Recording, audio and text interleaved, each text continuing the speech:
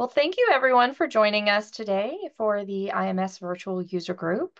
We're excited to have you here today, and I'm particularly excited for this session. I know it's a pretty popular topic, so thank you for joining us. We have a pretty simple agenda today. We're going to start our presentation shortly, and then we'll have a little bit of time for Q&A after the session, but Deepak wants you to know that if you have a question during the presentation, you can stop, come off mute, or pop into chat, and we'll try to answer it as we go because we don't want anyone to get left behind with a lingering question that was relevant at the moment and may not be so towards the end. So feel free to pop in with your questions throughout today's session. I want to thank our partner, BMC, for sponsoring this user group. We have a great relationship with them and are thankful that they are our partner. So if you work with anyone over at BMC or if you are with BMC, we want to just give them a shout out for supporting this group. I'm going to have a survey pop up after today's session. It is a very simple, quick exit survey. It has 2 questions on it, and it'll just let us know what you thought about today's session. So just if you would answer those, that would be fantastic. We'd love to get your feedback. And before we get started, I want to tell you how you can see Planet Mainframe in the next couple of months. So I will be attending IDUG North America in Charlotte next week on the 24th through the 26th. We will be exhibiting at Share in Kansas City and exhibiting at GSC UK. And at both of the conferences where we're exhibiting, we'll be doing some on-site interviews for Planet Mainframe. So I'd love to talk to you and interview you about your personal experience in mainframe and any other topic. You can reach out to me at amanda@planetmainframe.com and we can set up a formal time or just come over and say hi. And if you're going to be at IDUG Charlotte next week and want to touch base or connect, I'd love to meet up with you. I'll be going to sessions and look forward to seeing you there. So with that, we are here for an introduction to IMS Catalog and IMS Managed ACBs. I'm going to stop my share so that Deepak can start his share. And while he's doing that, I'm going to introduce him. So Deepak Kohli is an IMS product manager at IBM Silicon Valley Lab in San Jose. He's got a master's degree in computer science from NYU and has a wealth of experience from applications, DBA, performance tuning, problem determination. And you've probably noticed that he has taught a lot of courses on IMS and DB2, and he is a frequent international presenter. And he will be presenting at Share in Kansas City. So Deepak, thank you so much for joining us. We're excited for your session today. Thank you, Amanda. I want to thank the nice folks at Planet Mainframe for having this session. I think the more we tell people about catalog managed ACBs, the better it is because this is going to affect almost every IMS client. So thank you for setting this session up. I saw some of the participants who are on this call. We've got Anders from Sweden and Heike from Germany. And so there's a lot of people from different time zones. Thank you for joining. I know for the folks in Europe, it's a little late, later in the day. But I'm going to try to give you a comprehensive introduction to the catalog and IMS Managed ACBs. That's my name, Deepak Kohli. I think Amanda sort of introduced myself. There's my email ID. I'm an IMS product manager at the IMS lab. This picture that you see on the title page is actually the IBM Silicon Valley lab in South San Jose. Just thought I'd mention that. That looks very nice. It looks like something in Switzerland, but that's our lab. I've actually got 2 presentations. I noticed that Amanda has slotted a considerable amount of time. So I put together two presentations. The first one is going to be the why and what of IMS managed ACBs. Why are we doing this, and what is IMS managed ACBs? And then I've got a separate presentation on an introduction to the IMS catalog. So that's the order in which I'll be doing those presentations. But before I start those presentations, I just want to give you some resources or get you plugged into IMS. So we have a IMS, what we call the IMS Central website, and the link is right there. And this is our site to, all things IMS and IMS education. I encourage you to go there. You'll find free courses. The catalog is an IMS HAL-DB, and not everybody uses IMS HAL-DBs. In fact, when I've presented at various other conferences, people say, you realize this is going to be our first HAL-DB, and we have to learn about HAL-DBs. And the answer is, yeah, if you haven't used HAL-DBs, this will be your first HAL-DB. But we've got a free course on HAL-DB, and you can find it on the central website, and you can find other free courses there, and you can take them, at your own speed. And we also offer badges. So I encourage you to go to that website. You'll also find various videos. So for example, we did I think it was a 5 or 6-part series on a webinar on IMS catalog. And so you'll find the videos are there too. We have something called the IMS internship. We do that as a yearly thing where you come to the IMS lab and we give you a week's worth of education on IMS TM and IMS DB. It's totally free. We don't charge a penny. In fact, one evening we even take you out for dinner. And all you have to pay for is your travel and your hotel expense. So I encourage you to come to the internship if you can. The other thing is we have an IMS monthly gold call. If you're not on that call, I encourage you to join that call. We do require an NDA for the gold call, but on the gold call, we tell you about features and functions we are working on, things that haven't been announced sometimes. So lots of useful information on the gold call. We also have a quarterly IMS community call.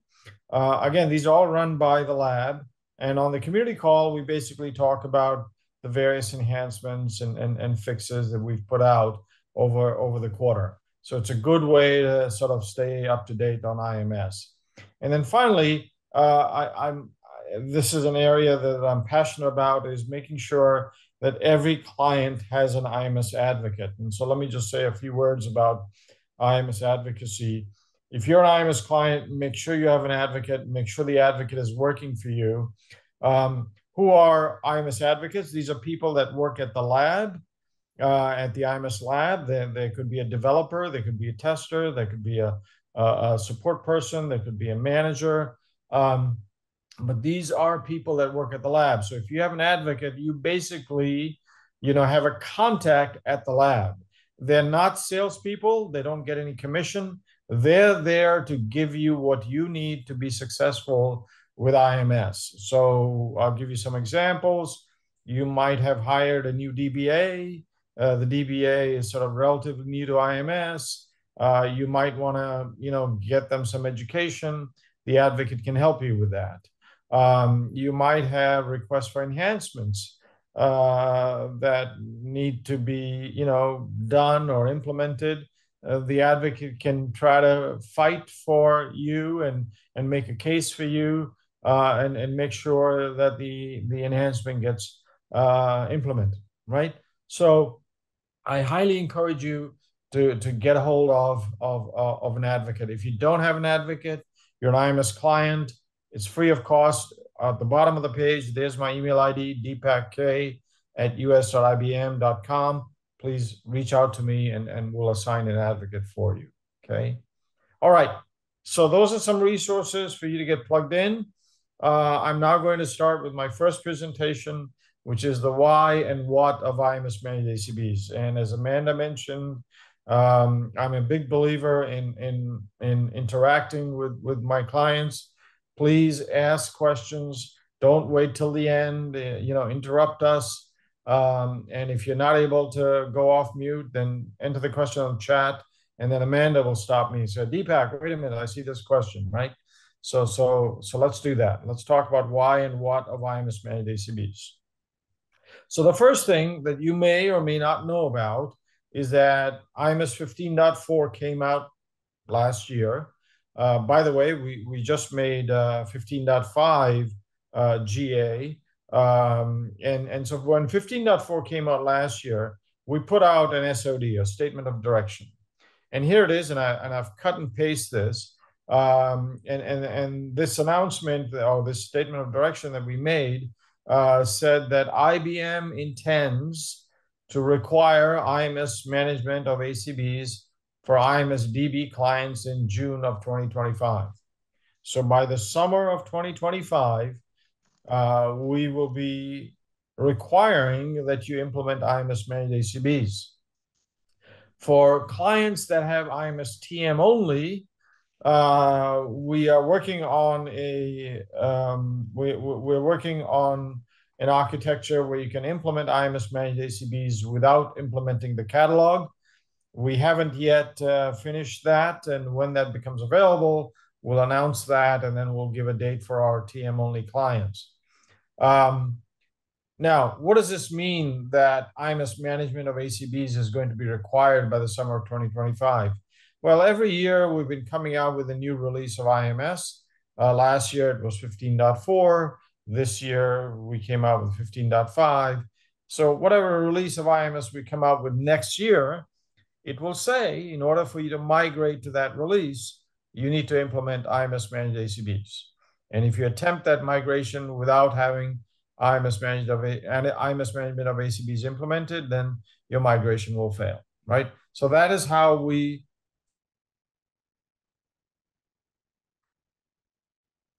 out the why and what of IMS managed ACBs. This is my agenda. I'll tell you how we got started on this journey. Can you all hear me? Because I just got a pop-up that says internet connection is unstable. Somebody tell me yes, you can hear me. Yes, Deepak. I can hear Okay, you. It's great. It's breaking up just slightly for me. If you're getting the unstable notice, you might want to go off video, and sometimes that helps the connection. Why don't you make everyone else go off video and leave Deepak on? Well, okay, so I just stopped the video, but you can still see my screen, right? Correct. Okay, so please stop me if the audio is bad or something. I've never seen that before. That was the first time I saw that. Anyway, so this is my agenda. We'll tell you how we got started on this journey. Then we'll jump into the why and what of IMS managed ACBs. And then once you implement IMS managed ACBs, there's going to be some impact. So what's the impact of implementing IMS managed ACBs? What changes when you implement IMS managed ACBs? And then the implication on DLI batch jobs. And then there are a few things we're still working on in IMS managed ACBs, and I'll mention those so that we are transparent about it, and so that you're aware of the items that we're currently working on, right? So let's talk about how this all began, how we started this journey. So the catalog was introduced in 2012. Actually, IMS version 12 GA'd in October of 2011. And then a few months later in 2012, I think it was sometime in April, we introduced the IMS catalog. The IMS catalog was optional back then, and even today, it's still optional. The catalog is implemented as a HAL DB database. And basically, it contains your DBD, your PSB metadata that is required when you have Java programs that are accessing IMS databases. Now, that word metadata is a fancy word, but metadata basically is a fancy word that means data about data. So what we have in the catalog is data about your databases. We have, the DBD information in the catalog, your PSB It's their information in the job. catalog. It's their job to determine what dates and data. That's why they have such a process. They offload all of the referential data that's for all those tables for a particular period of time. I'm sorry, what was that comment? I didn't catch that. Was that directed at me, or were you having a side conversation with somebody? Okay.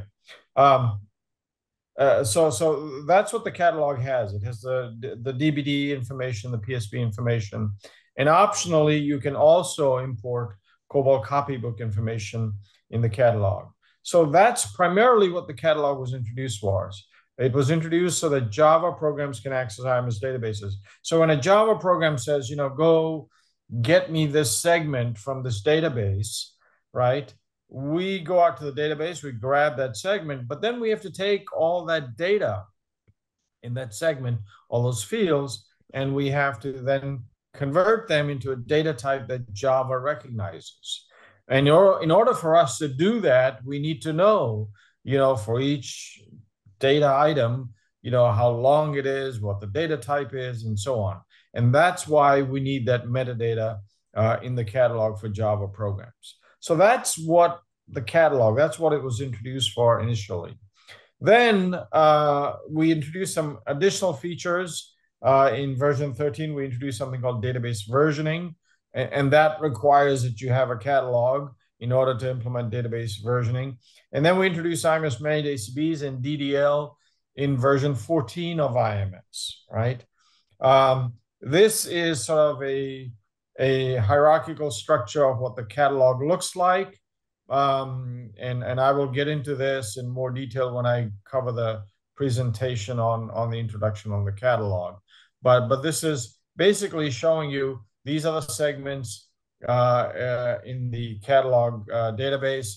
And if you look closely, you'll see that these segment names correspond to the macros that you code in the DBD or the PSB, right?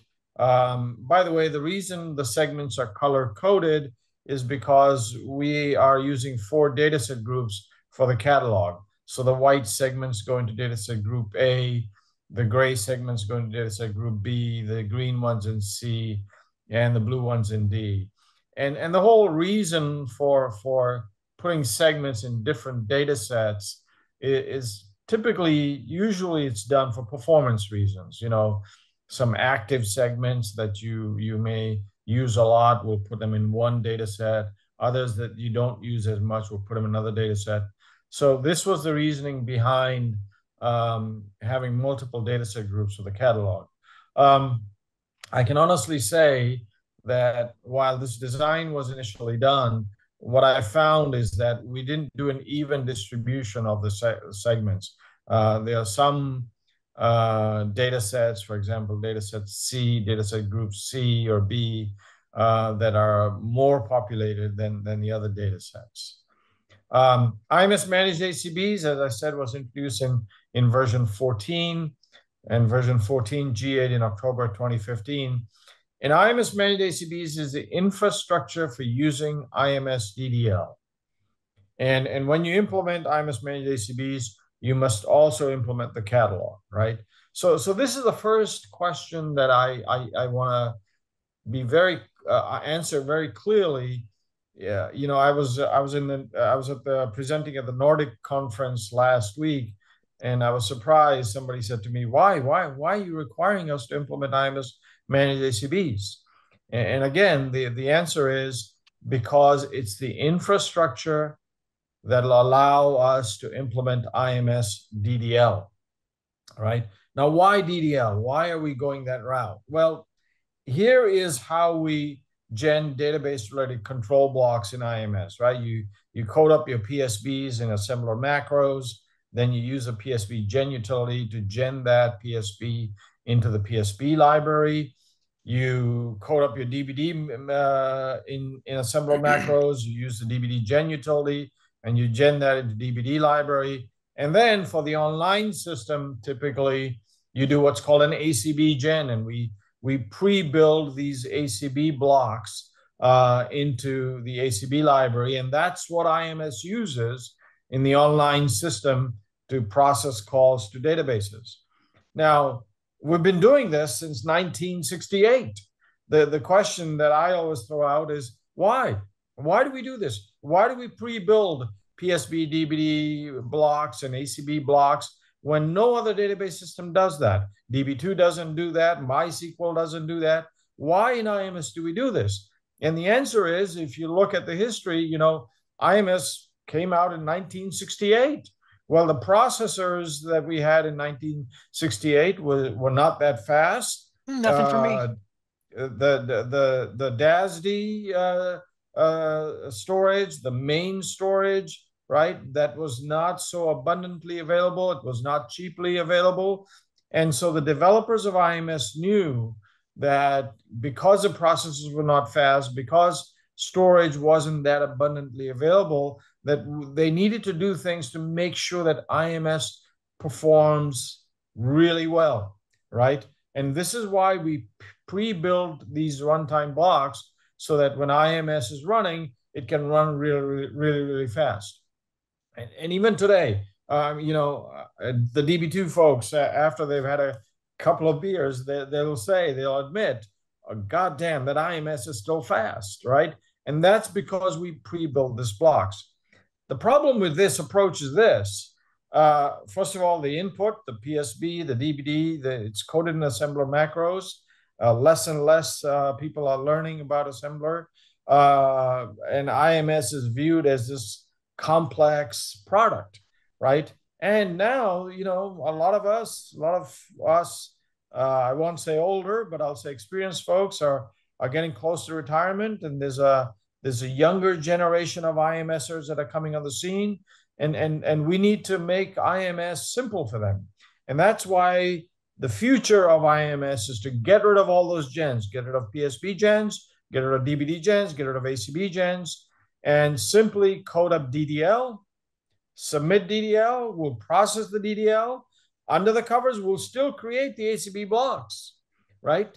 Because we still want IMS to run fast like it does. So under the covers, when we process those DDL statements, we'll create the ACB blocks, we'll put them in the directory data set, and then we'll take that same information, we'll decode it and put it in the catalog so it can be used for Java programs that are accessing IMS databases, right? So this is the future of IMS. This is where we want to go. And it is because of this that we are trying to get folks to implement IMS managed ACBs. IMS managed ACBs is the infrastructure that will allow you to do this so that we can get rid of those gens, PSB gens, ACB gens, DBD gens, and so on, right? Here on this page, this is a very nice page. This was actually put together by one of our clients. His name is Robert Recknagel. And on the left-hand side, you see a sample DBD. This is a root-only HIDAM database. On the left-hand side, on the top is the root DBD. And at the bottom on the left-hand side is the index DBD, right? This is coded in assembler macros. Now, those of us that have been doing this for a while, we know this, we understand this, it's simple. But again, the new folks, the folks that are just coming out of college, that are getting started in IMS, for them, this is like Greek. They're like, what is this stuff, right? Assembler, macros, what's segm, what's field, lchild? They don't quite get it. On the right-hand side, the same DBD is now coded using DDL. So if we were to define that same database using DDL, I've coded this. And by the way, it's color-coded, so you can see the equivalent DDL statement for the macro that you've coded in your DBD.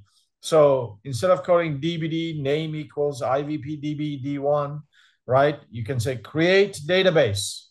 And then the name of the database is IVP DB1, access HIDAM OSAM, right? Data sets are called table spaces because that's the nomenclature, that's the terminology they use in relational terminology. So in DDL, we say create table space, and the DD name is DFS IV D1, in, and the name of the database is IVPDB1. And then its primary size, a block size or CI size is 2048. Segments are basically tables. So you'd say create table. And within that table, you'd have the names of the various fields or columns, if you will, right? So that's just to whet your appetite, if you will. That's showing you how, you code your DBDs today in assembler macros, and this is what it would look like if you would have coded in DDL. And that's where we're headed. That's the direction that we're headed in. Any questions or comments? There's stuff in the chat, Amanda. Is it questions? Some comments, but no direct questions. Okay, good. All right. Okay. Continuing on. So why IMS managed ACBs? What is it about this infrastructure that we need this for DDL? Well, IMS managed ACBs provides a robust infrastructure for DDL. And what do we mean by robust infrastructure for DDL? In a non-IMS managed ACB environment, this is what you've got today. You may optionally implement the catalog. So you've got the catalog partition data sets. There's one secondary index on the catalog. You can partition that too. So that's optional. You may or may not have that today in a non-IMS managed ACB environment. And then what you've got is you've got ACB Lib A and ACB Lib B, and you've got a staging ACB library. And at any given point in time, either ACB Lib A or ACB Lib B is being used. So one is active and one is inactive, right? This is a non-IMS managed ACB environment. I think you're all aware of this. Those ACB, I do have a question. I do have a question. Do you have a utility that gives the DDL to IMS? Yeah, absolutely. Yeah, that's why I'd stop there to see if anybody had questions. Yes. So we do have a utility. There's the DDL batch generation utility that can take your libraries as input and then generate the DDL for you. Or that utility can read the catalog and generate DDL for you. We also, in IMS Explorer for development, when you're looking at a DVD, there's a radio button. You just click that radio button and boom, right there and then it spits out the DDL, the equivalent DDL for you. So that's not an issue. We took care of that a long time ago. Yeah, yes, absolutely. You can take an existing DVD or a PSP that somebody might have coded, let's say, I don't know, 1976. They have retired, probably, maybe they're dead by now, but we can take that PSP or DVD and we can give you the equivalent DDL for it. Absolutely, yeah, right? Okay, great, yeah, please keep those questions coming. So ACB Libs, we don't think they're robust. ACB Libs are PDSs, partition data sets. PDSs, as you know, need to be compressed to reclaim space. So if you delete members, that space isn't reclaimed until you compress the PDS. PDSs can fill up. We've seen instances where PDSs have gotten corrupted if a job ab ends, right? So ACB Libs are not robust. And so we want to replace the ACB Libs, those PDSs, with PDSEs. Right? PDSEs have several benefits, and I've listed them here. PDSEs use dynamic space allocation, and they automatically reclaim space, so you don't have to do a manual compression. PDSEs allow up to 123 extents, whereas in a PDS, you can only get 16 extents. The maximum size of a PDSE member is, roughly 15 million records. Maximum number of PDSE members, 522,000, right? So PDSs can be huge. And then all updates to a PDSE are atomic, unlike a traditional PDS. So canceled jobs or system crashes will not corrupt a PDSE. And of course, PDSEs can be shared across the sysplex. So there are a lot of benefits with a PDSE. So what we did was, in IMS managed ACB environment, we said, okay, let's take these ACB Lib PDSs, let's make them PDSEs, and let's give them a name, call it IMS directory, right? It sounds impressive, right? And also we decided that we would not have an active directory and an inactive directory. No, we would actually have multiple active directory data sets. So we start you off with, when you implement IMS managed ACBs, you have two IMS active directory data sets. So your ACB lives are spread out across those two active directory data sets. If you need more, IMS will automatically create a new one. If that third one fills up and you need a fourth one, we'll automatically create a fourth one. This is this idea of automatically allocating a directory data sets if you need them. That's a roadmap item, and we plan on delivering that. And because you can have multiple active directory data sets, we keep track about these active directory data sets in a data set called the BSDS, a bootstrap data set, right? In DB2, by the way, if you have DB2 background, DB2 has a bootstrap data set, but that bootstrap data set is used to keep track of DB2 logs. We keep track of the directory data sets via the BSDS. That's the difference between our BSDS and DB2's BSDS. So when you implement IMS managed ACBs, these are the components that you will have in place. The catalog is no longer optional. You have to implement the catalog. So you'll have the catalog partition data sets. You'll have the secondary index data sets. You have the directory data sets. We'll start you off with two. If you need more, then we can automatically allocate a new directory data set. We have a staging directory data set, which is very much like a staging ACB library, right? So when you create a new ACB block, you'll put in the staging directory data set, and then you will import it into the active directory data sets via the online change process. And then we have the bootstrap data set, and that's there to keep track of our directory data sets, right? So these are the components, if you will, of an IMS managed ACB environment. When you implement IMS managed ACBs, these components will come into play. Okay. Deepak, we got two questions that popped up. Thank you. What does it require to manage IMS catalogs? So what is required in managing an IMS catalog? So I'll cover that in the next presentation that I'm going to do. But for now, let me answer your question. Thank you for asking that question. The catalog, first of all, is a database. It's a HAL-DB database, right? So it has to be managed like any other database, which is, periodically you're going to run your pointer checker, make sure that the database is healthy. Periodically, you're going to take backups of the database, of the catalog, so that if the catalog takes a hit, then you can recover the catalog, right? Those are some of the standard things that you have to do to manage the catalog. There's one other thing that I'll talk about later, which is that every time you do an ACB gen, we add an instance of that ACB information into the catalog. So for example, if I have a database called XYZ, right? The name of my database is XYZ, and you do an ACB gen for database XYZ, we'll create an instance of XYZ in the catalog. If you do another ACB gen, we'll create a second instance. If you do a third ACB gen, we'll create a third instance. So the more ACB gens you do, the more instances we put in the catalog. So after some time, you have to run a utility. It's called the IMS catalog purge utility, which has to go in and delete the older instances from the catalog, right? So that's part of managing the IMS catalog also, okay?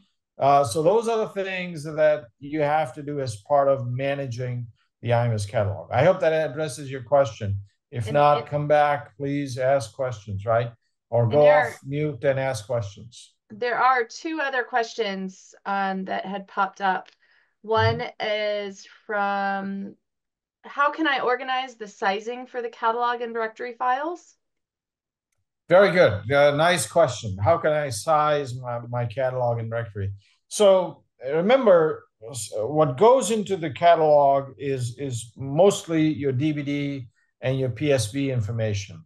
There's a utility called the catalog populate utility that reads your ACBs and then populates the catalog with that information. And one of the features of the catalog populate utility is you can tell it read the ACB library only, just read it. It's like running the catalog populate utility in analysis mode. It'll read the ACB library, and then it'll, based on just that alone, will say, this is how big you want to make your catalog. So it'll give you some idea of sizing. Now, what we recommend is you take that sizing suggestion, recommendation that the catalog populate utility gives you, you take that and then you add another 500% to that and use that as your size for the catalog, right?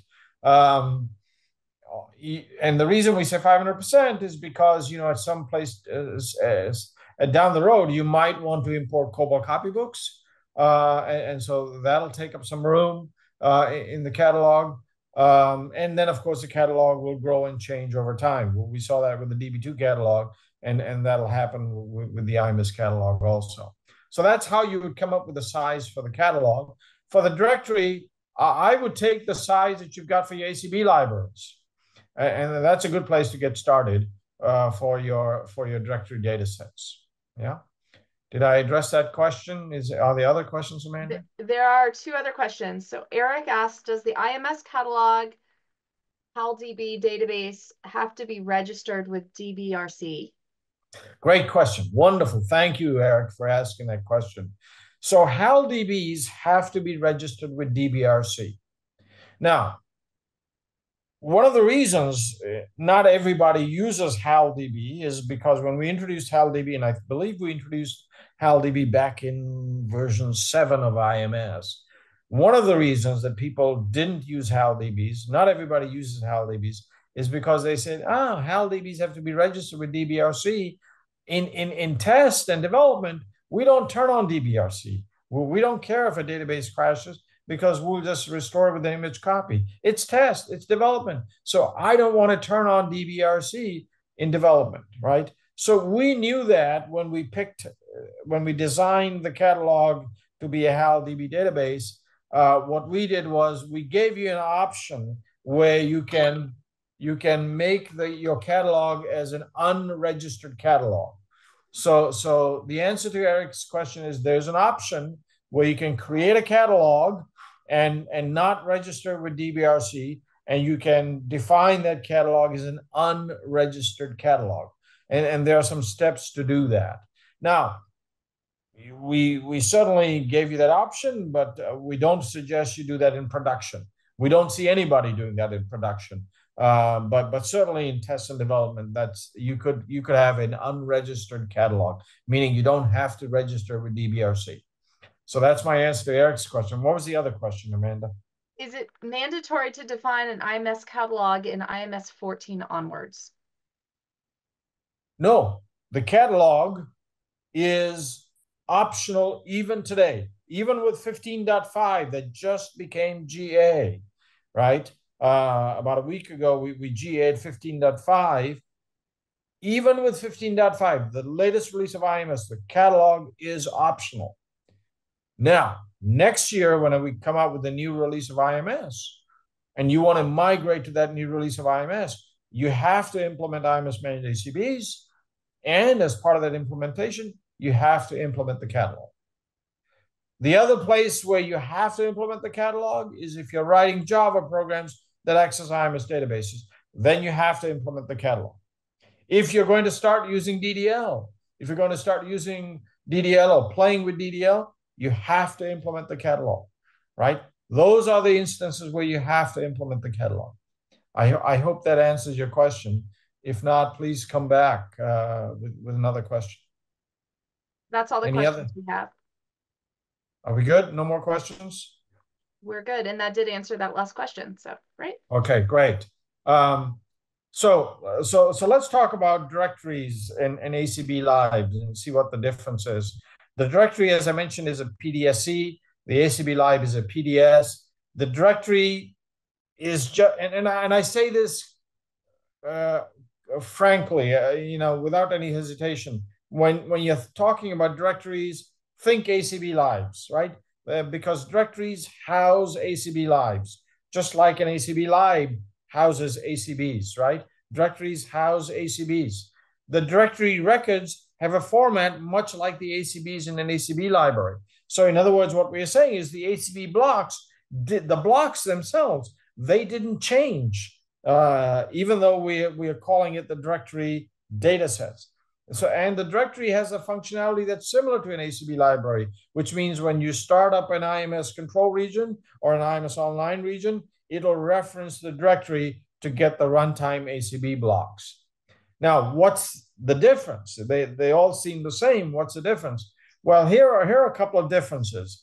GSAM databases, right? Today, GSAM database control blocks, they reside in the DVD library. They're not in the ACB library, right? With IMS managed of ACBs, GSAM DVDs will also be stored in the directory. And why do we do that? Why are we storing GSAM DVDs in a directory that houses ACBs, right? And the reason is because one day, DVD gens, PSB gens, ACB gens, that all go away. So will the DVD lives, so will the PSB lives. IMS will not need them. And if GSAM DVDs are in the DVD library, when those libraries go away, where do GSAM DVDs go? So that's why we're putting GSAM DVDs in the directory also. So IMS will use the directory to load the GSAM runtime control blocks for each dependent region schedule. Logical DVDs, also today, logical DVDs, if you're using logical databases, logical DVDs are stored in the DVD library. They're not stored in the ACB library. With IMS management of ACBs, logical DVDs today are stored in the catalog, but they are not yet stored in the directory. But we've started this work, and this work is in progress, and we are almost completing this now, where logical DVDs will also be stored in the directory dataset. Okay. All right. So I've introduced you to the components of an IMS managed ACB environment. I've talked about the directory datasets. Let's say you implement IMS managed ACBs. What's impacted? What changes when you implement IMS managed ACBs? Well, here's the one big change with IMS managed ACBs. ACB gen changes, right? And online change for ACBs changes, right? Online change for format library, online change for mod blocks, that does not change, right? So online change for format library and mod blocks, you would still use the /modify prepare and the /modify commit, but online change for ACBs will change once you implement IMS managed ACBs. Right? So let's talk about these two things. ACB gen. This is your traditional ACB gen process, right? PSB gen into the PSB library, DVD gen into the DVD library, and then you use the ACB gen utility, DFSU ACB 0, and you put the ACB blocks in the staging ACB library, right? So we've been doing this for quite some time. The ACB gen process in an IMS managed ACB environment is going to be a little different. In an IMS managed ACB environment, remember, you've got the staging directory data set where the ACB blocks will be placed, but you also have the catalog. And both the catalog and the staging directory data sets have to be kept in sync. So you would still do the PSB gen into the PSB library. You would still do the DVD gen into the DVD library. When you do the ACB gen, we have introduced a new utility. It's called DFS3UACB. And what that ACB gen utility will do is it'll use the ACB library that you've got today as your trusted ACB library. It'll perform an ACB gen, and the ACB block will be placed in the ACB library. It'll put the ACB block in the staging directory data set. And then the ACB gen utility under the covers will invoke the catalog populate utility to take that ACB block, decode it, and put it in the catalog. This way, both the catalog and the staging directory are in sync.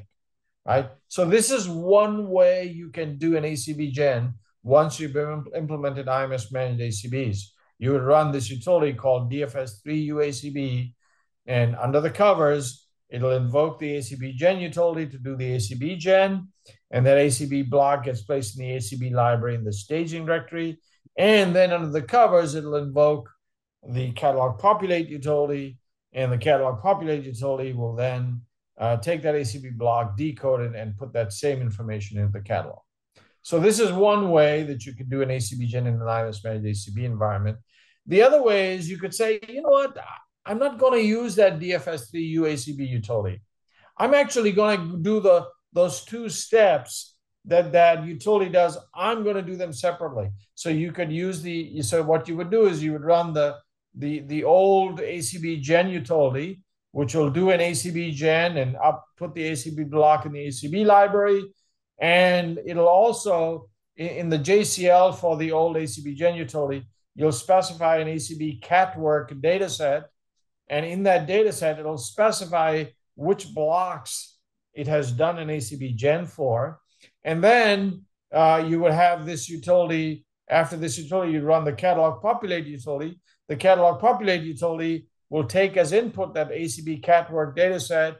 It'll know which blocks were gen, and it'll put those blocks in the staging directory data set.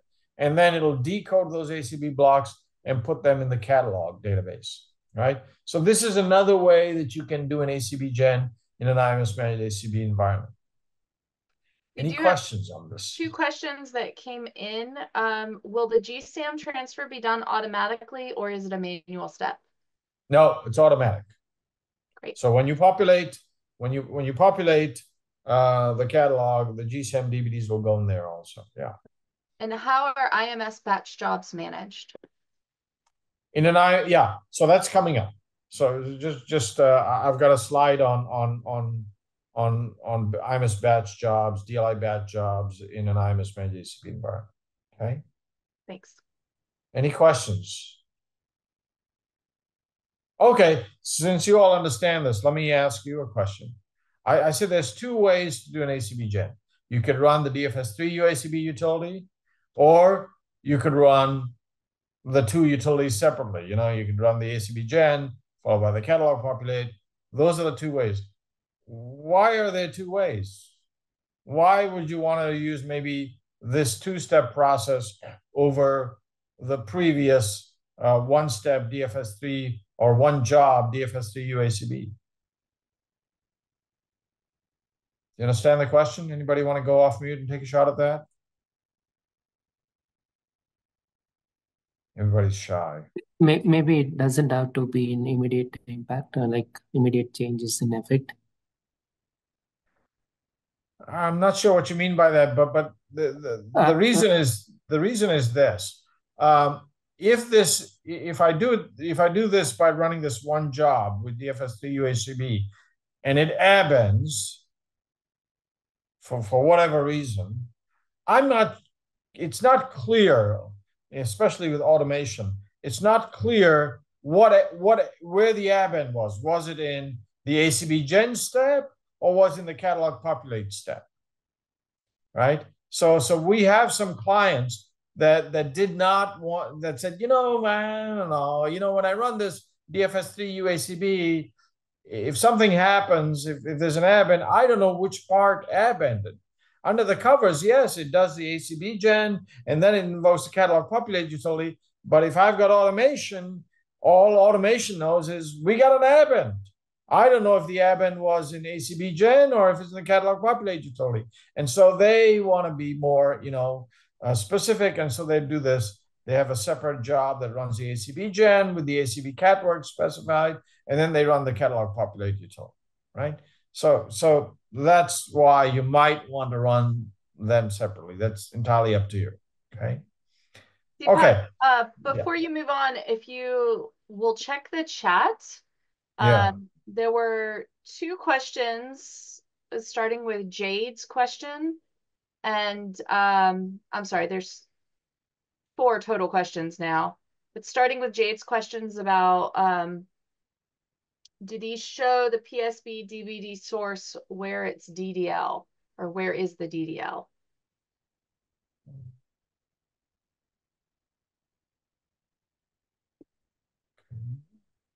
I'm scrolling down.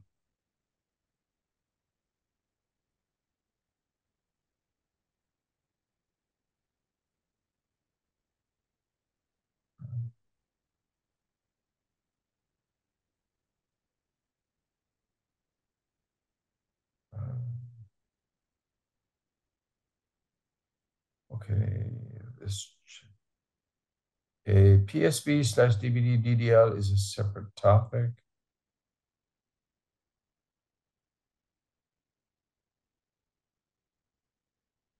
I don't, oh, there's Jade. Okay, there is.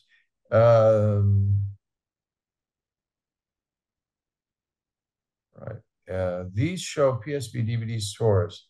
Where is the DDL? These show PSB DVD source. Where is the DDL? I'm not sure I understand your question, Jade. I believe you're showing them how to convert the existing PSB and DVDs. It's not going into defining PSBs and DVDs dynamically with DDL. But the DDL will also go to the catalog, right? Right. When you submit DDL, we'll process the DDL, and under the covers we'll create the ACB block. We'll put in the directory, and then we'll put that same information into the catalog. Is the question? Yeah. Hi. So in the diagrams, you said PSP source and DVD source. Is that the old source that we have now, or is that a one-time conversion? I'm not understanding. Yeah, you could do that. Yes, you could. Yeah, okay, so that's Jade. Thanks, Jade. Yeah. Hi. Yeah. So yes, you can take your PSB DVD source libraries, right, and feed them into the DDL batch generation utility, and it'll generate the DDL source for you. Does that make sense? Yes. Did I answer your question? Yes, you did. Thanks. Now, if you don't have the source, for example, but you were able to create the catalog from the ACB libraries, you can run the DDL batch generation utility against the catalog, and it'll read the catalog and it'll generate DDL source for you.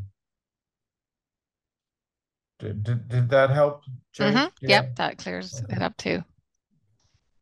I'm looking at the chat. Heike said, "Is there a rollback if a utility crashes?" No, there isn't. In the case of DFS3 UACB, there isn't.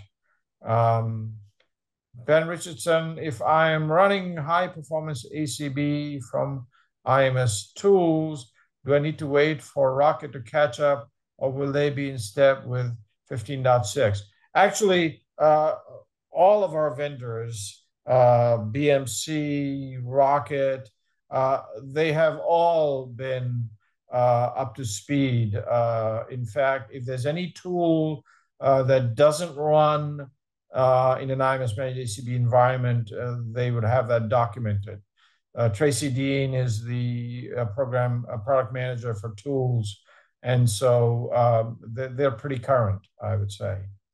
Nancy Campbell, to phase the implementation. I didn't understand what Nancy Campbell said, to phase the implementation. And then John Schlatweiler says PSB DDL, DVD, DDL is a separate topic. Is the PSB DVD source written as DDL, or is it same as now? I think we covered Jade's question.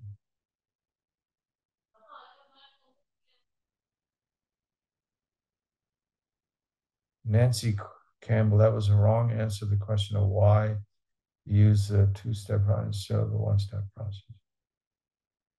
I'm not sure what you mean by that, Nancy. Do you want to jump? Do you want to get off mute and talk, Nancy? If you're able to get off mute.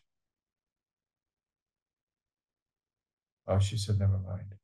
Okay. Yeah, right. I just, when you asked the question, put in the chat, why would we use the one-step versus the two-step? That was my answer, and it was wrong. Okay. All right, feel free to feel free to go off mute and jump in if you like, please. Might be easier. Okay, so we talked about ACB gens. Let's talk about online change, shall we? Online change today without IMS managed ACBs. This is what you do today if you do online change, right? You do an ACB gen into the staging ACB library. Then you copy from the staging ACB library to the inactive ACB library, you know, the A or the B, whichever is inactive, you copy it there. Then you tell IMS, hey, IMS, I want you to switch the libraries. I want you to make the inactive the active and make the active the inactive. And the way you do that is you enter two commands. You enter the /modify prepare command, where you're telling IMS, hey, you know, I want to switch the libraries. You know, get ready to do that, prepare to do that. And then you enter a second command, you say /modify commit, right? And that tells IMS, go ahead and do the switch. Now, if for some reason the modify commit fails, and typically it fails because you're trying to, because there's a resource that's in use that you're trying to change, right? If the modify commit fails, then you got to figure out what resource was in use. And so you enter a third command. You do a /display modify to figure out why online change failed, right? So you first got to copy the stuff to the inactive. Then you got to enter two commands. And if that fails, you got to enter a third command to figure out why it failed. This is what you do today. This is what we've been doing for online change for decades. And then you're all probably all familiar with this. If you do online change, there are some clients, by the way, that don't do online change. They have the luxury. IMS comes down at 5 p.m. and then they make the changes, you know, but so they don't do online change. But for those that do online change, this is the process. We've been doing this for decades. We all know this, right? Yeah. Okay. So in an IMS managed ACB environment, you would do the ACB gen into the staging directory data set. And then to bring it online, what you want to do is there's a type 2 command. It's called the import definition source catalog command. It's the import command. And that import command will take your ACB block from this staging directory and bring it into one of the directory data sets. Remember, both are active. It's not that one is active and one is inactive, right? So when you enter the import command, it'll take that ACB block and then bring it in to one of the directory data sets. And that's how an ACB gen, that's how an online change for an ACB block is done in an IMS managed ACB environment. So you don't have to copy it from the staging directory to the inactive. You don't have to do that. You don't have to enter two commands that say, you know, modify prepare, modify commit. No, you enter one command, import, and it'll import that ACB block. If the import fails because the resource is in use, for example, the import command will tell you. It'll tell you why it failed, right? And so that's the beauty of the online change in an IMS managed ACB environment, right? They were trying to make it simple. Enter one command, boom, you're done, right? Now, the import command is a type 2 command. There's no type 1 equivalent of it, right? So that means that you've got to have an SCI address space up and running. You've got to have an OM address space up and running. And then you're going to enter type 2 commands from possibly a SPOC, right? Now, if the catalog is shared between multiple IMS systems, then not only do you have to have SCI, OM, but you also have the resource manager address space up and running, right? So, Deepak, yeah, go ahead. can I interrupt? Yeah, go ahead, Karen.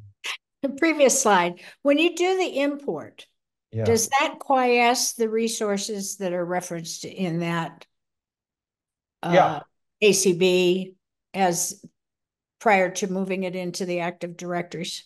So yeah. Okay, thank you. I'm gonna give you a little more detail on that. I'm gonna get into that just now. I think I have it on the next page. No, I don't have it on the next page. No, I left it out. But yes, so those resources cannot be in use. So if you're making, so for example, if you're making a DBD change and you do a DBD gen and an ACB gen, let me go back to the previous page, right? And so now that DVD block is, or DMB block is sitting in the staging directory data set, and you want to import that, you would have to stop that database. And if you don't, the import will fail. Did I answer your question, Karen? Yes, but why do I have to stop it? Yeah, because it may be a while before so I have to do that's right. You have to DVR the database access, stop access first, right, before I do an import. Before you do an import, otherwise import will fail. Okay, thank you. Right. And Deepak, there are a couple of questions that have come in. Shandon says, does converting to IMS catalog have any performance implications that we should be aware of? Great. So yeah, let me address Chandan's question. Converting to IMS catalog have any performance implications that we should be concerned about? No. Catalog is used for what purposes? Let's go through that, Chandan. I'm glad you're asking these questions because I want to point out some of these important things. Catalog is used if you're writing Java programs that access IMS databases. Otherwise, the catalog itself is not used by IMS. If you're doing DDL, then we would use the catalog because we've got to update the catalog when you submit DDL. Otherwise, IMS doesn't use the catalog, right? So converting to IMS catalog has no performance implications. In fact, Chandan, I'll go one step further. Let's say the catalog takes a hit. Let's say there's an IO error against the catalog. Does IMS crash? No, it doesn't. Catalog is a database. You could take it offline. You could DBR the catalog. Does IMS crash? No, right? But if you take the data, if they take the catalog offline and you've got Java programs that are trying to access IMS databases, well, they won't be successful. But IMS will continue to run, right? So I hope I answered Chandan's question. Mike Brawler, sorry if I mispronounced your name. It says, if I import ACB1 today, then do it again next day, week, a year, will it always go into the same directory data set? Yes. Yes, Mike. So Mike's question is a very good question, Mike. I love it. He says, I've got an ACB block called ACB1, and it's in one directory data set, right? Next time I do an ACB gen for that same block, is it going to go to the same directory data set? And the answer is yes. DOP PSB. Carlos is asking about DOP PSB, and I didn't cover that. I'm going to have a separate blog on DOP PSB. I'm actually putting that together today. In fact, there was another client that asked for it, and I'm gonna send that to him too. So Carlos, for DOPS, there are some special things you have to do, and we'll put out a blog on that, or I'll have another session on that, right? Ben Richardson, I DBR in order to load ACB gen, start database. Still use a DB live to the unload reload. Yes, you don't have to use the DVD live, but you could if you want to, Ben, to do the unload reload. Okay. For unload reload, you can have them use the directory data sets also, or you could use the DVD live. Okay, let me go further. Deepak, question, go ahead. Paul Waggle here. Hi, Paul, go ahead. You mentioned that there's no performance impact with the catalog. What about with the directory itself? No, they're great. Thanks, Paul, for asking that. Is there a performance impact with the directory? Nope. No performance impact with the directory. When you run an IMS transaction, for example, that runs in the message processing region, the ACB blocks have to be in memory. If they're not, we typically go out to the ACB library and bring them in. Here, we'll go out to the directory and bring them in. Okay. So good. Thanks for jumping in. Yeah. Okay. So the type 2 command requires SCI and OM, and if you're sharing the catalog, you must have an RM. So you need these SCI. You need these address spaces up and running. And this should also tell you one more thing that I should have listed on here, is that because it's a type 2 command, because we're using these CSL address spaces, right? Your IMS system must be defined as an IMS Plex. So if you're one of those, small clients that have one IMS system in production today, it's not defined as a Plex. Well, you're going to have to. That's one of the changes you're going to have to do, is you're going to have to define your one IMS system. So you're going to define that Plex as a IMS Plex with just one IMS system, right? The import basically it doesn't do a move, but it does the equivalent of a move of taking those blocks from staging directory and moving them to the active directory. The import command is import definition source catalog. That's the format of the command. When you enter the command in that way, it takes everything from staging and puts it in the active directory data set. Now, if you want to pick and choose, you want to pull in just one PSB from the staging, not everything, then there's a name parameter that you can use on the import command. So you'll say import definition source catalog name, and then you'll name the PSB or the DMB that you want to bring in. On the name parameter, you can also use wildcards, right? And there's a performance impact of doing this when you use wildcards. And then, as I mentioned, the whole idea behind this design was a single process, right?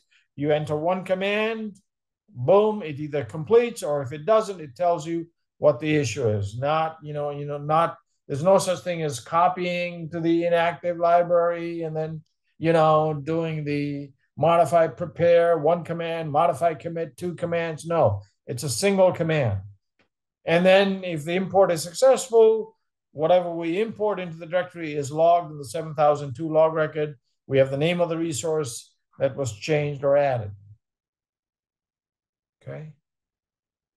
Now, there's a lot more to this than meets the eye, by the way. I have a whole presentation on just the import command, right? But you can't boil the ocean. I'm trying to at least give you a nice overview, a good understanding of, okay, if I implement IMS Managed ACB, how am I impacted? Well, you're impacted because ACB gens are going to be different. Your online change process is going to be different, right? And the other thing I should have added on here is DOP PSBs, but I'm putting that stuff together today, and we'll put it out as a blog, and then maybe we'll do some sessions on that just to make sure that everybody's clear on that. Okay, let's talk about DLI batch jobs. So you've implemented IMS Managed ACBs. What does this mean for your DLI batch jobs? Well, your DLI batch jobs do not have to be modified for IMS Managed ACBs. They can continue to run with DBD lives and PSB lives, right? So in fact, this is what I tell clients: if you're implementing IMS Managed ACBs, go ahead and do that.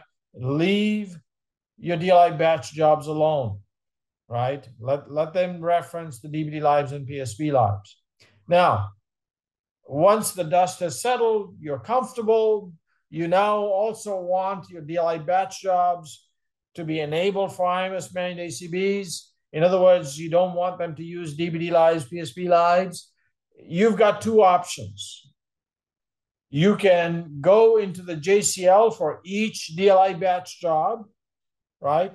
And in the JCL, on the PARM statement, you can specify the suffix of the DFSDF proclide member. This is the proclide member where, there are parameters relating to IMS Managed ACBs and the catalog. They're all defined in this DF proclide member. So one option is you could go into the DLI batch job JCL And for every DLI batch job on the PARM statement, specify the suffix of the DFS-DF PROC member. When that batch job runs, IMS will go to this PROC member. It'll see that you've got IMS managed ACBs set up, and it'll get that information from the directory data sets. And the DBD lives and PSP lives will be ignored. But this is a lot of work, right? I mean, you may have 400 DLI batch jobs. You've got to modify every DLI batch job. Then because you've modified it, you now have to, because you've modified the JCL, you now have to test it, So this is a lot of work. So to help with that migration to an IMS managed ACB environment, we provided an exit routine. The exit routine is DFS 3CDX0, right? And so you can code up this exit routine, put it in your res live, and now you don't have to modify your JCL for your DLI batch jobs, and your DLI batch jobs will reference that information from the catalog of the directory data sets, right? And if you've got DBD live, PSP live, ACB lives in your JCL, we'll just ignore that, right? So this is the implication for your DLI batch jobs. Deepak. I see stuff happening on the chat. Yeah, I was going to pull your attention to Eric's question. Yeah, great question, Eric. Thank you. Eric is saying, yeah, you're talking about DLI batch jobs, which on the PARM statement have DLI. What if I've got a batch job that's got DBB and it's using the ACB live instead of DLI, using DBD live and PSP live? Yeah, absolutely, Eric. And there are clients that do that. They've got batch jobs that with DBB, and that's okay. Even there, if they're using an ACB live and you're keeping that ACB live up to date, they can continue to use ACB libraries. But when you want to migrate, you can either modify the JCL and specify the suffix for DFS DF PROC live member, or you can use that exit routine. Okay. And then K. Rose says, near future, can I dream macro DFS3 CATQ will generate DBD PSP source from DFS CD 000? So Cairo is asking a different question that I haven't covered. We have an API, application programming interface, and the macro for that API is DFS3 CATQ, DFS3 CATQ. So that's an API. A lot of our vendors are using that, and some clients that have got homegrown programs that read ACB library, well, those clients can use DFS3 CATQ, which is that API, and get that same information from the directory data set. Though now that Cairo has brought this up, I'll just mention this. That macro DFS3 CATQ, that API, we call it the catalog API, but it's not really the catalog API. It's an API to read the directory data set, right? Why didn't we call it the directory API? Because then maybe you'd understand. It's crazy. We should have called it the directory API, but we call it the catalog API, but it doesn't read the catalog, it reads the directory data set, right? Okay. And then there's another question. Need IMS 15.3 for this to work with file aid and IMS 21.1? Oh, file aid. I don't know, Robert. Would have to check with the file aid folks. Yeah, I was just letting you know because we tried to implement it with 15.2 and it didn't work. So we just have to go up to. What didn't work with 15.2? The exit that you write to override for programs. It was creating an error for them. Oh, Robert, then you should open a case. Well, from file aid standpoint, that's what they said. We needed 15.3. We're just on 15. Oh, okay. I'll look into that. I wasn't aware of that. Okay, so Robert's saying is to use the DFSC cat queue, you need IMS 15.3. Okay, good. I'll look into that. Yeah. Okay, so that's about daylight batch jobs. And then what are we currently working on? There's a utility called the catalog maintenance utility, which will allow you to make changes to the IMS catalog without an outage. And there's two things that this utility does. You might find data in the catalog that needs to be changed, or you might want to make a structural change to the catalog, right?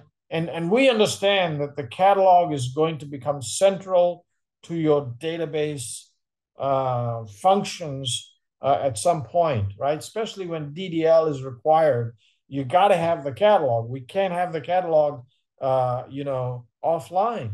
And we also understand that over time, the catalog is going to grow and change. And so we are developing a utility called the catalog maintenance utility that will allow you to make changes to the catalog, and you'll be able to do it without taking the catalog offline. We've already given beta code to our sponsor users, and we are working with them, and they're providing feedback on this. But this is a pretty exciting utility when it becomes available. Now, you will not make changes to the catalog on your own. Let me make that clear.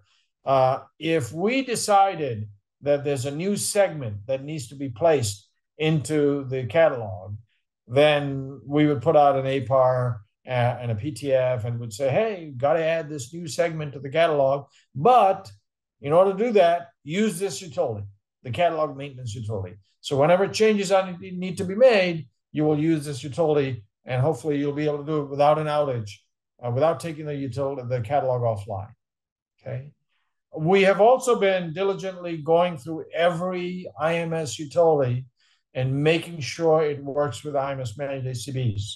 And I believe we had a list of about 70, roughly 70 IMS utilities. Every one of them, we were going through the list. And a few weeks ago, I was told that there was only 2 more that they had to test. So this is proceeding very well, making sure that every IMS utility can run in an IMS managed ACB environment. And then I already mentioned logical DVDs are being placed in the IMS directory data set, right? This work has begun, and we're nearing the end of this. So this is being done. The import command that I talked about, there are a couple of things that we are still working on. There are some issues. So I want to point them out, just to be transparent. I want to point them out to you. Here are some of those things. When you issue an import command, and if you're importing lots of resources, maybe you're importing 1,000 PSBs, for example, right? When the import is running, there's no progress. There's no heartbeat message. So you issue an import command, and maybe it's importing a lot of resources. Maybe it's importing 1,000 PSBs. You don't know. You don't know if the import command is hung. You don't know if it's still working. So that's one of the things that our sponsor users, our clients that have been playing with this stuff, they've come back and said, you got to give us some sort of a progress message or a heartbeat message that says, hey, I'm still here. I'm not hung. I'm working on this, right? And we thought that's a reasonable request. And so we have that on our roadmap to make sure that when you issue the import command, to come back with some heartbeat messages that tell you, yeah, we're still working, we're still doing this, right? So that's another thing. The other question that some of our clients have brought up about the import command is this. They're saying, there's nothing like a display modified, meaning I have to issue the import command, and then it fails and tells me it failed because this resource is in use. There's no way for me to check ahead, right? In other words, I would like the ability to do the equivalent of a display modify to see, hey, before I issue this import command, what resources are in use that could prevent this import command from succeeding, all right?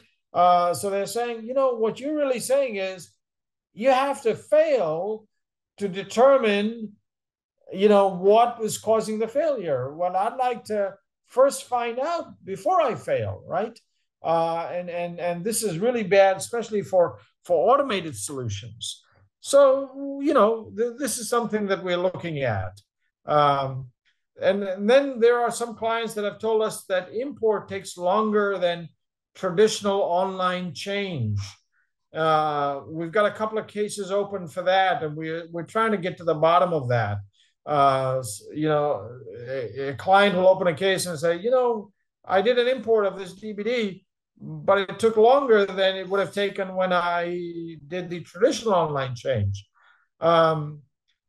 And it'll take us slightly longer, but not a whole big longer, because we also have to update the catalog now when we do the import, right?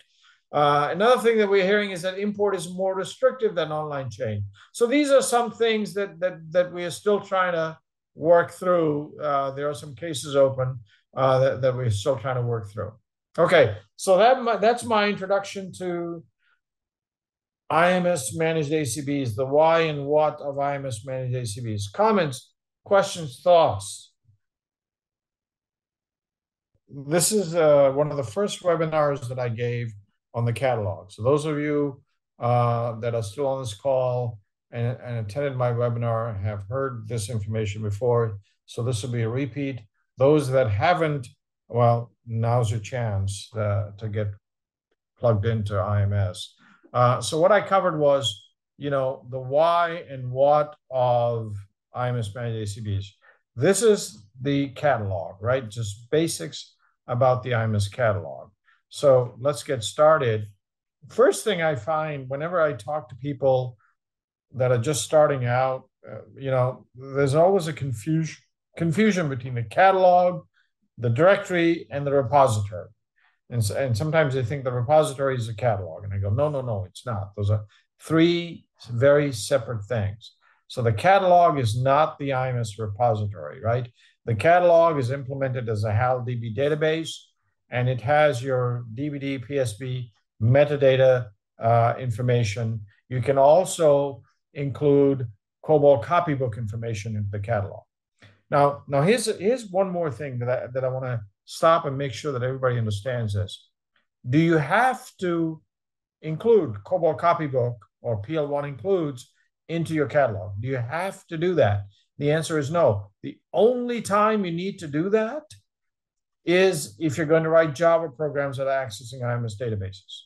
If you're not going to write Java programs that are accessing IMS databases, then your catalog would only have your DVD, PSB metadata information, and you don't need to have the COBOL copybook information in there. The repository is not an IMS database. The repository is a vSAM data set, right? And the repository contains resource and descriptor definitions for your databases, for your programs, your transactions, your fastpath routing codes, right? This is the type of information that usually goes into the IMS gen, right? And so if you want to, you can store this information into the repository.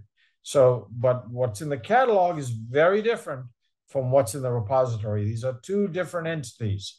Please don't confuse the two. The catalog is different from the IMS directory, as we just covered, right? The catalog has your DVD, PSB, and possibly your COBOL copybook metadata. It's primarily used by Java programs, and it's used when you submit IMS DDL. The directory has the same information, but it's in a different format. The IMS directory has ACB blocks, right?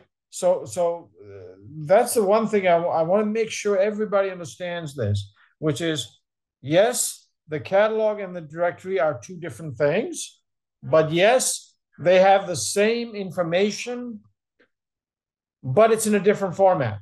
The directory houses ACB blocks.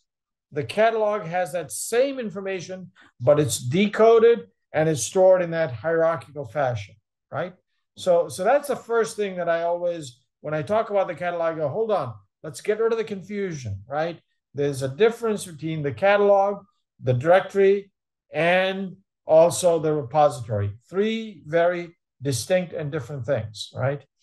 Now, the catalog, as I mentioned, was introduced in version 12, not when version 12 GA'd, but actually a few months after. It was optional back then, and even today, ladies and gentlemen, the catalog is optional up until we get to that new release that comes out next year, right? And then that release requires you to implement IMS managed ACBs, and as part of that implementation, you also have to implement the catalog. The catalog is a database. It's a HAL-DB database. Now, here's the question that people always ask me when I talk about the catalog. They go, why did you make it HAL-DB? Right? We don't use HAL-DB, right? Why did you make it HAL-DB? And so when we were designing the catalog, we knew one thing. We knew that this was a database that'll grow over time. And so it had to be partitioned.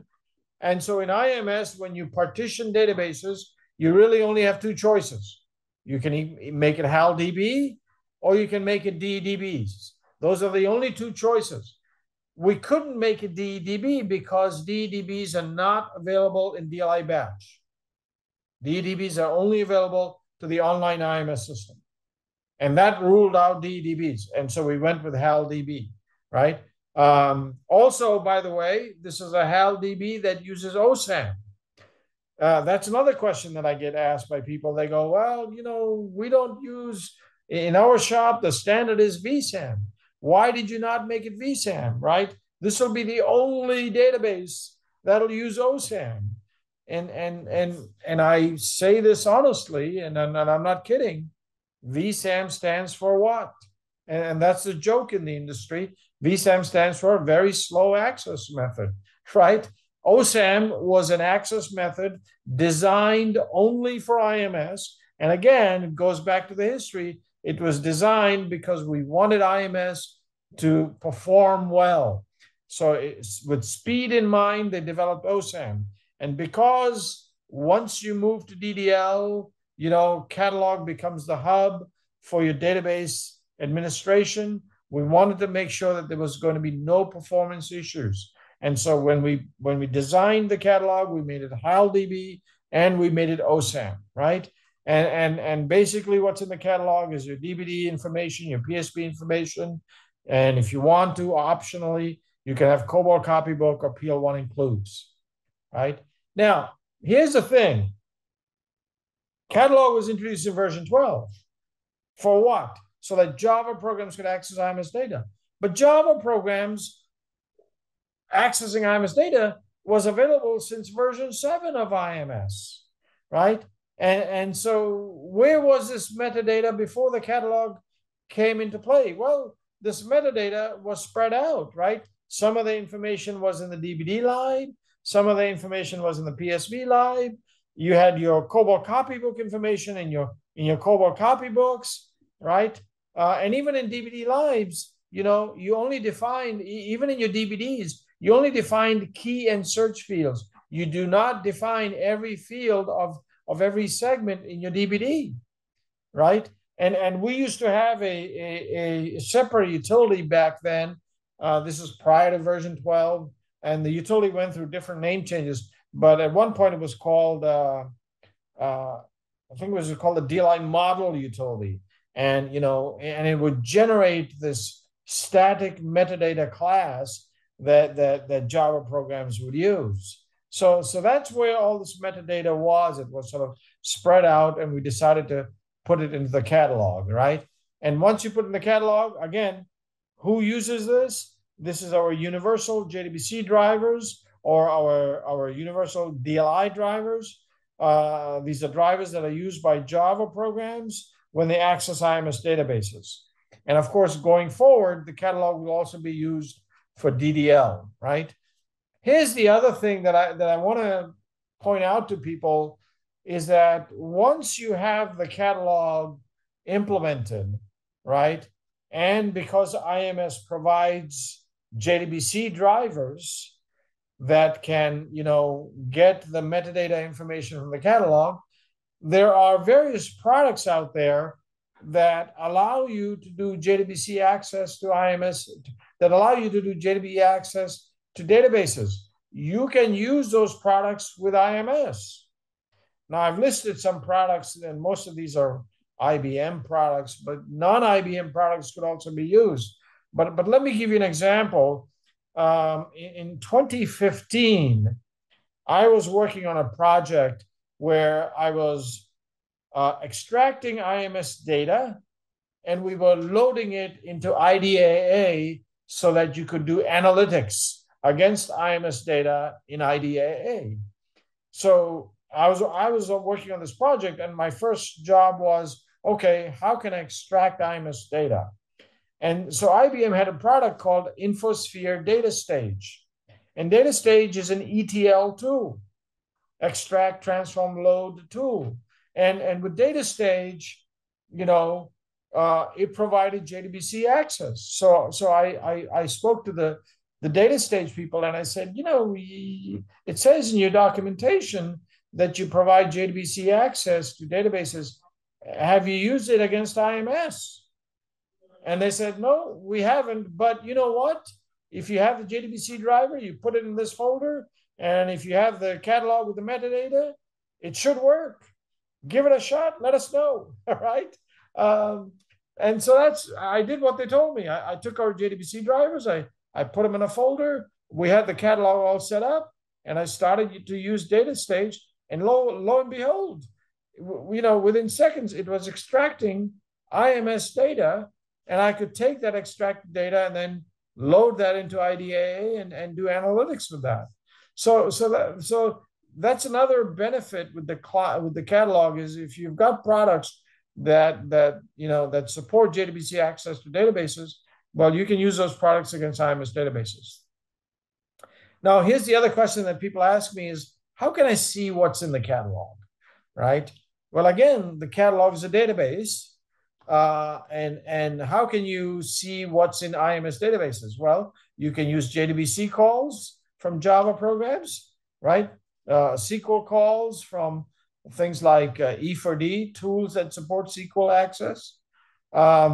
You can use DLI calls. So, for example, that utility program, DFS DDLT0, that utility program, you can code up DLI calls, and you can issue calls against the catalog. And then we provide tooling. So IMS Explorer for Development is an Eclipse-based tool that we provide that allows you to access IMS databases by issuing SQL calls, right? So these are the different ways that you can look at what's in the IMS catalog. Are there cases where the catalog is required? Yes. Accessing IMS data from Java programs, you got to implement the catalog. If you're using database versioning, you got to implement the catalog. IMS managed ACBs requires that you implement the catalog, and DDL requires IMS managed ACBs, which requires a catalog, right? These are all the instances in which you've got to implement the catalog, right? Now, the catalog database, it's a p-HIDEM OSAM HAL-DB database. And as you heard in the earlier presentation, it's defined with 4 dataset groups. It has one secondary index on it, and that secondary index can be used to determine, which PSB's reference is specific database without processing the entire catalog. That's what the purpose of that secondary index is, right? Because it's a HAL-DB database, you can define partitions, and that's up to you to decide how many partitions you want to make for this HAL-DB database. We recommend a minimum of 2. Have 1 partitions for DBDs, 1 partitions for PSBs. We have some clients that have 1 partition for DBD and then several partitions for PSBs because they've got a lot of PSBs. The partitions are determined via high key specification, not via the partition selection exit, right? That is one difference between this HAL-DB and other HAL-DBs. Here's the other thing. I think this was brought up via a question in the earlier presentation. Somebody says, do I have to register the catalog with DBRC? And the answer is no. the catalog can be an unregistered catalog, meaning you do not have to register it with DBRC. This is the only HAL-DB, by the way, that has that option. This is the only HAL-DB that isn't required to be defined to DBRC in the recom. And by the way, the IMS system, the catalog populate utility, can allocate and create the catalog database datasets for you based on SMS parameters that you code in the catalog section of DFS DF Proclide member. Okay. Now the catalog is a database, right? Yeah, it's a HAL-DB database. And in IMS, every database has to have a DBD.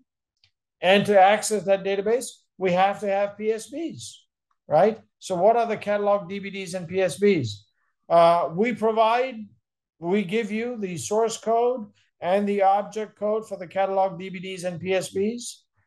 The DBD for the catalog, it's a P-HIDAN DBD, and the DBD name is DFS CD 000. That's the name of the DBD. The secondary index, remember I said there's one secondary index. The secondary index DBD name is DFS CX 000, right? In terms of PSBs, we provide PSBs to load, read, and update the catalog. DFS CPL 00 is a PSB that's used to initially load the catalog. This PSB is used by the catalog populate utility. DFS CP001 is used for update access to the catalog. Now, by the way, who's going to update the catalog? I want to make sure you understand this point. Who can update the catalog? The answer is no application program should ever update the catalog. The catalog can be updated by the ACB Gen and catalog populate utility, DFS3 UACB. The catalog populate utility can update the catalog. The catalog purge utility can update the catalog. The import command updates the catalog, and that's it. So please make sure that no applications use DFS CP001 to update the catalog. There's another PSB called DFS CP 000 that's used for read access to the catalog from COBOL or high-level assembler programs, and then DFS CP002 to read from PL1 programs, and DFS CP003 to read from Pascal programs, right? So these are the PSBs for the catalog. Here's the other thing that I want to point out.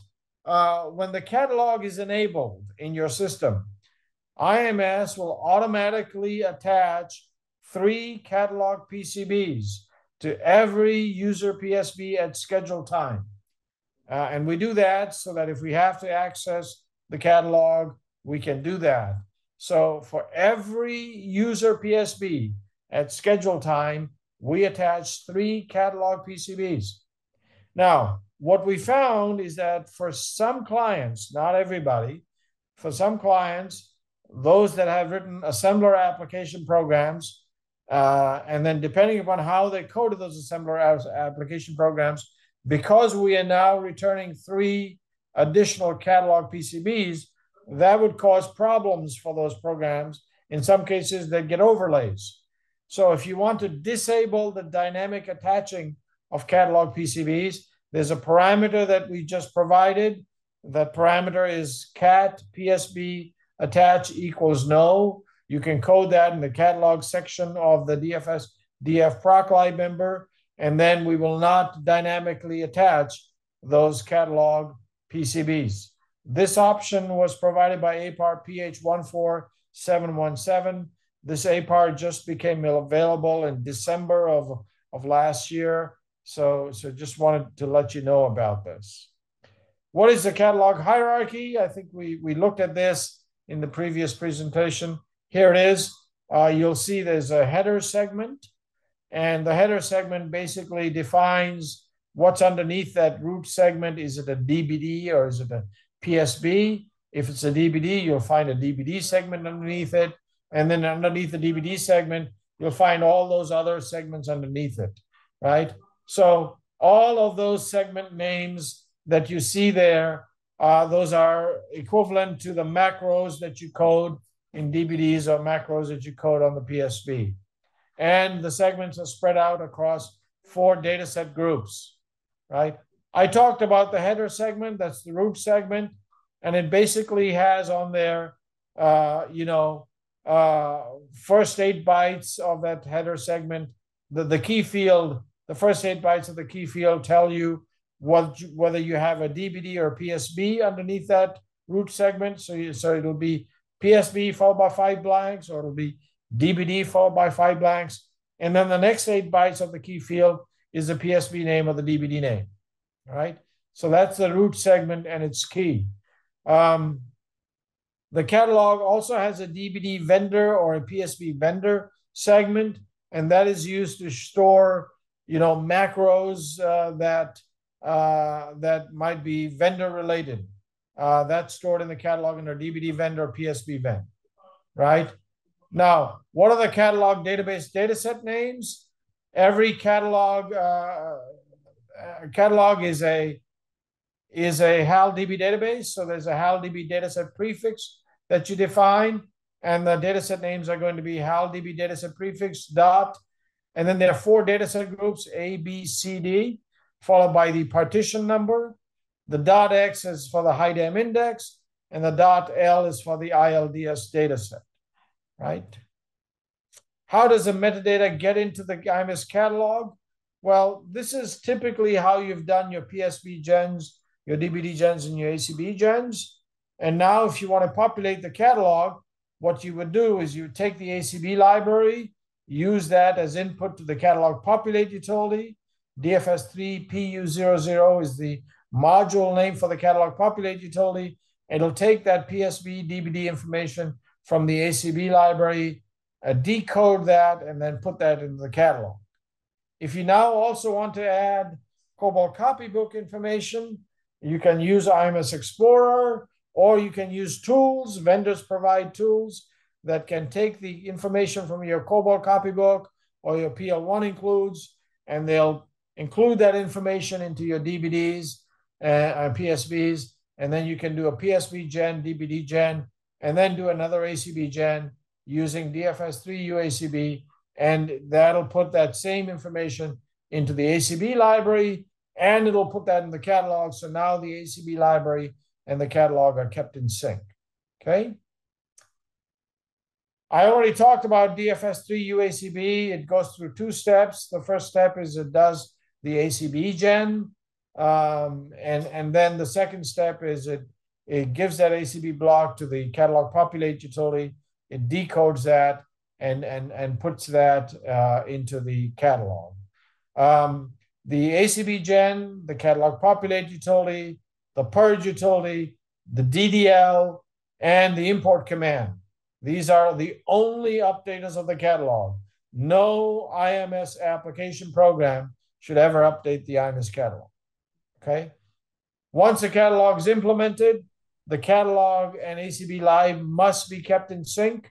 And the way to do that is you can use DFS3 UACB to do ACB gens, or you can break it up as we talked about in the previous presentation.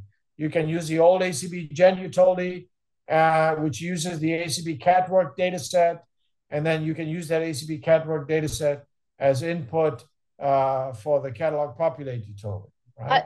Deepak, we've got a couple questions that have come in. Go ahead. So why can ZDDL utility not update the catalog?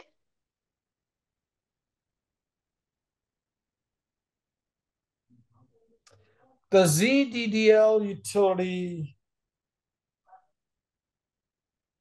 does update the catalog, yes. Yeah.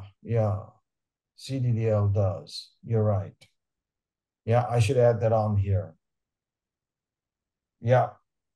My bad, Heike. Very good catch.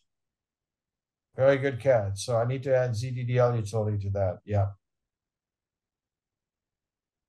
Okay. Question, Deepak. For me, the ZDDL can only read, not update, and that's my problem. So I asked the question. you can read it if something is in the catalog, but I don't know how to the ZDD. So the ZDDL utility takes as input DDL, and it processes that DDL, and then updates the catalog, and it creates an ACB block and puts that ACB block in the directory dataset.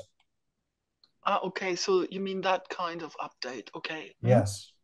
Okay. Directory or staging? Yes. In the staging directory, yes. In the staging directory dataset, yes. So we should do another session on ZDDL utility. Oh, wonderful, great. Yeah. Then there's a question about removing the DBD PSB transactions. How do we remove DBD PSB transactions that are not used anymore? Yeah. Can you elaborate on that, Eric? I'm trying to.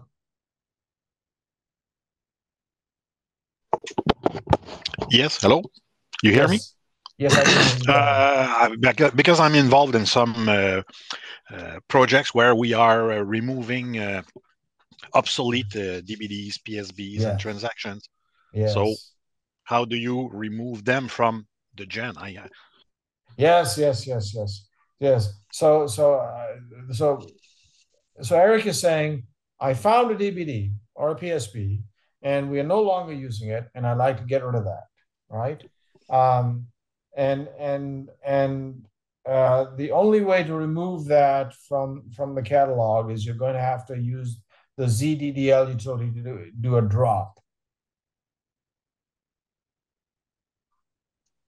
I think that should be included in your additional presentation. Yeah, ZDDL utility. You're right. You're right. My bad. Yes. Thank you. I should include that. Yeah. Okay, good. Yeah. Thank you. Thank you for keeping me honest. And another question, Deepak. For me, it's not clear what is the benefit of all that versions kept in the catalog. So normally you only use the last one. So I didn't get the sense of it. So can you explain to me? God bless you. God bless you for asking that. Nobody asked that question, Heike. That was really good. So Heike's asking this question. And I think I mentioned this earlier. Let's say I've got a database called DBD XYZ, right? And I do an ACB gen for DBD XYZ. So that'll create an instance in the catalog. I do another ACB gen for DBD XYZ. That creates a second instance. I do a third ACB gen. That creates a third instance. If I do 10 ACB gens for DBD XYZ, I'll have 10 entries or 10 instances in the catalog. And Heike is saying, why? Why do you do this? What's the benefit of this? Quite frankly, and I'll be honest, I think the initial designers, I think they were thinking along the lines of, well, if you need to do a fallback, then the older instance will still be there. But we never really implemented that fallback capability. And so then they just introduced this utility called the catalog purge utility that you have to go in and run this utility to manually delete the older instances. We have talked about automatically going in and deleting the older instances so that you don't have to run the purge utility. And that is, on our roadmap at some point, but we haven't quite gotten to it, right? So that's my honest answer. I agree with you. There really isn't much value there. Yeah. Okay, Eric has to go. Thanks, Eric. Bye.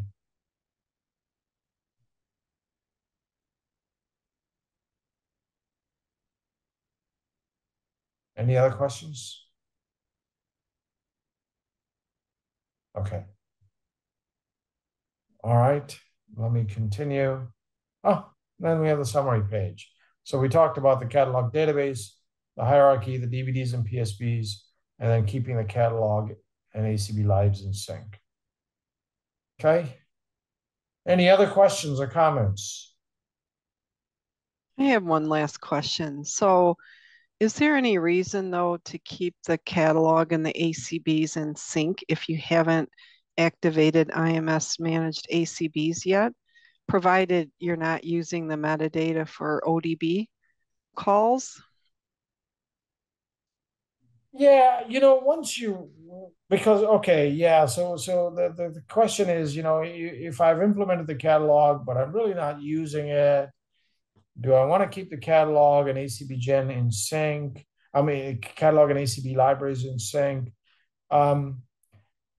When you go to implement IMS managed ACBs, then yes, you want your catalog and your directory to be in sync. So if you're not using the catalog and you don't want to keep it in sync, fine. But then when you implement IMS catalog, you better just create a fresh catalog then, so that it's in sync.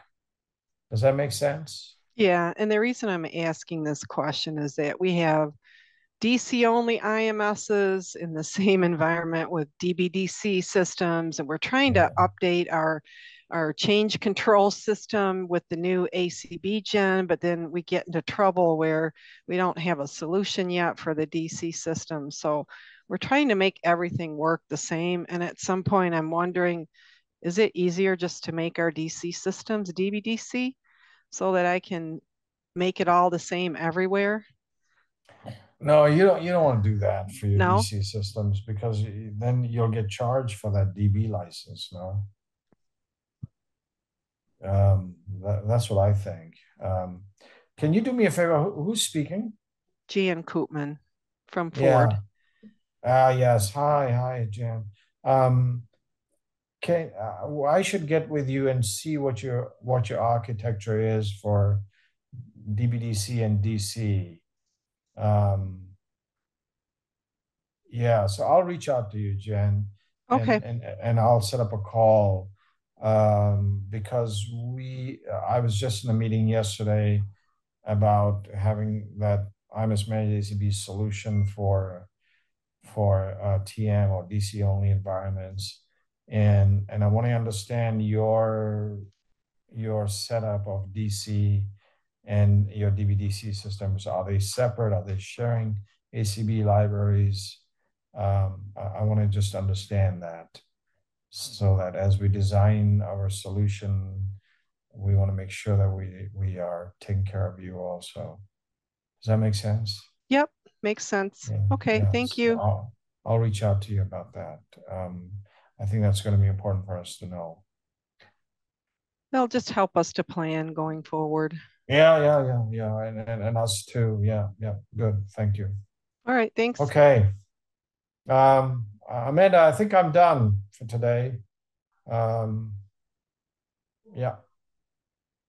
Well, thank you so much for joining us and doing this. I think we have established that we need at least 3 more sessions to continue this conversation.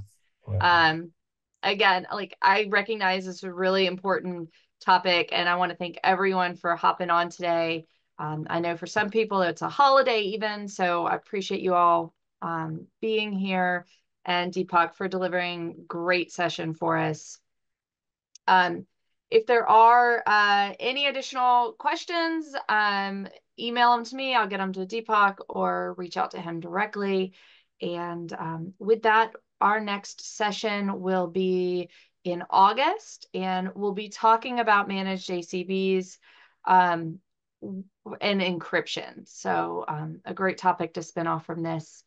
Hey, I gotta say, before I get off, is I was very, very busy. I have been very busy, but Amanda was very patient with me and kept pursuing me. She said, "Come on, we've got to have you do this session."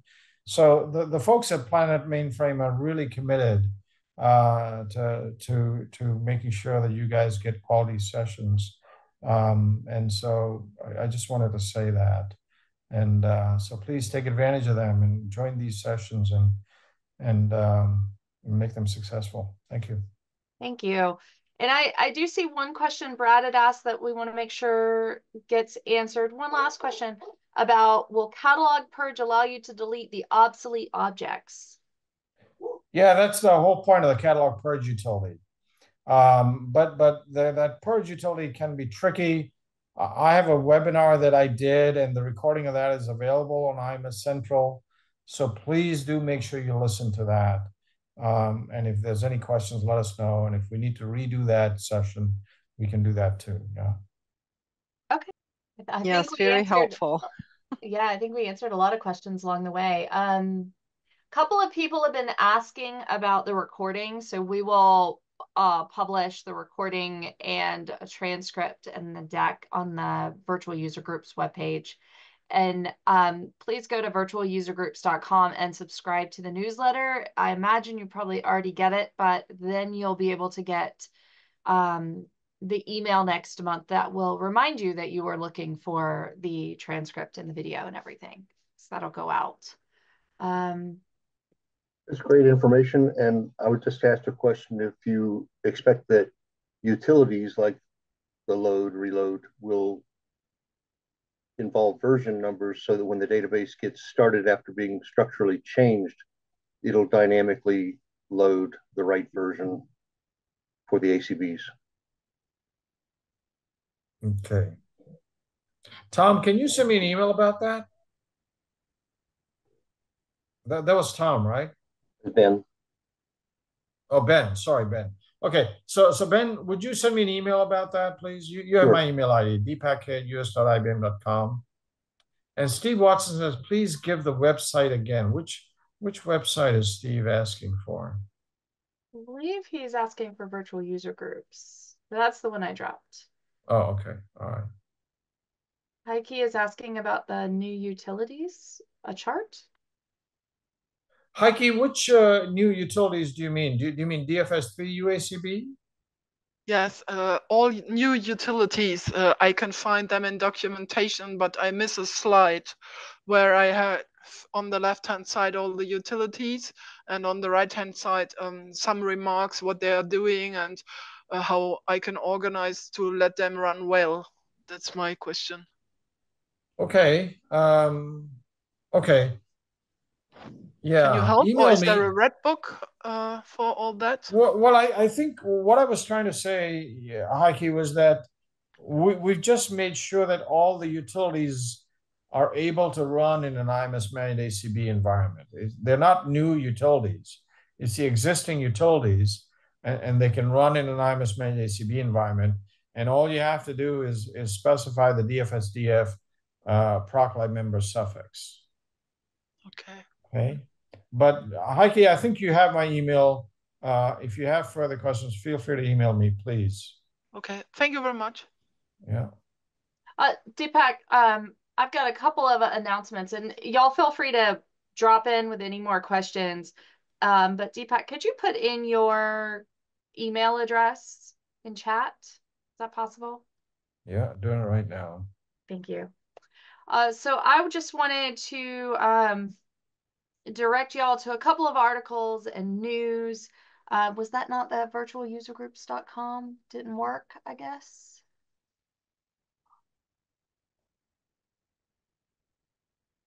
Yeah, Douglas wanted the virtual user. Yeah.